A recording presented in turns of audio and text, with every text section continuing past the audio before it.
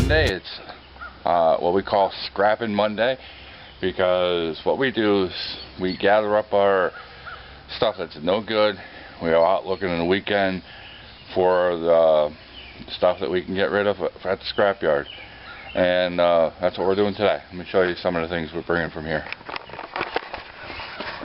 That's actually the outer casing to a through-the-wall 27,000 BTU air conditioner. That's the guts to it. We have right there is a sealed unit. We'll probably try to get that thing off. We also have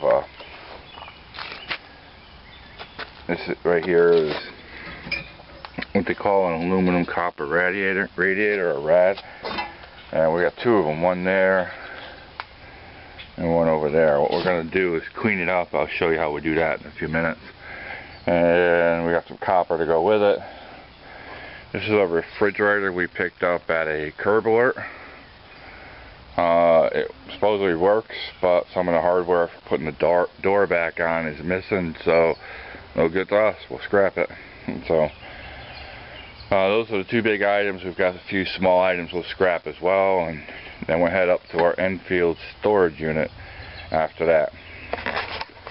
So that's how the day is planning to go. We'll probably do some Curb Alerts as we go along, and we got to bring some stuff back here from Enfield. So I'm not Enfield, Windsor.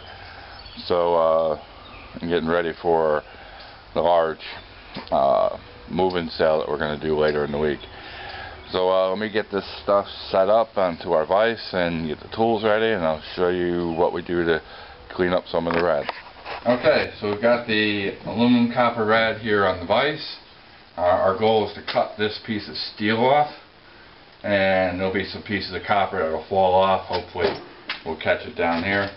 The difference in price is we could get 2 to 3 times more for the radiator without the steel on it. So we're going to use a saw along and cut it off.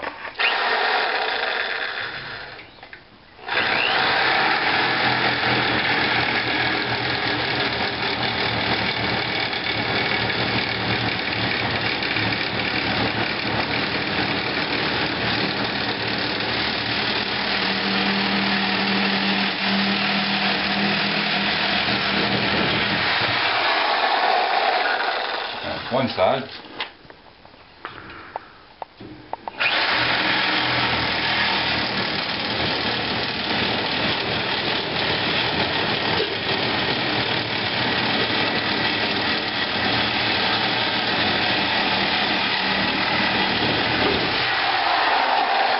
That's the other side.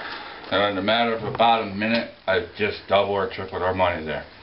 Alright, so we'll get this up into the car with the rest of the scrap, and we'll see you after we get the scrap. Alright, we brought that stuff to the scrapyard over in Waterbury.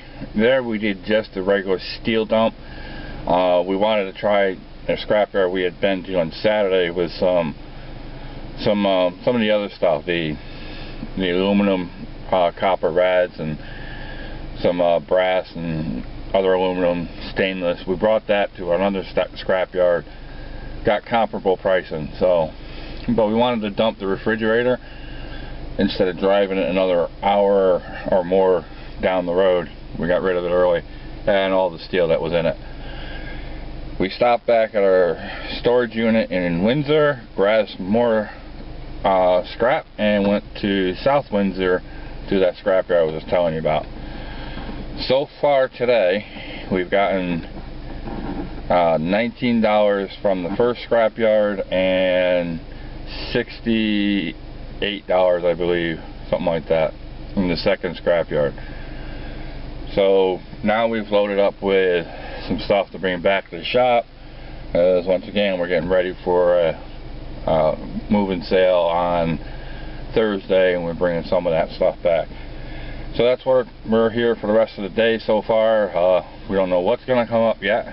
What we have planned is done. We'll get back to the house, probably grab a bite to eat, and maybe go out and do some evening treasure seeking. So we'll see you then. Alright guys, we went out and did a little bit of scrapping. Didn't find much, so that's pretty much it for Monday. I know it's a quick day, but you know, we did an awful lot of stuff around the shop and around the yard. So that's it for Monday. Tomorrow is Tuesday, the last day of our 7-day series. Be sure to watch it. Also be sure to, if you haven't seen Sunday's, we have a contest within Sunday's video.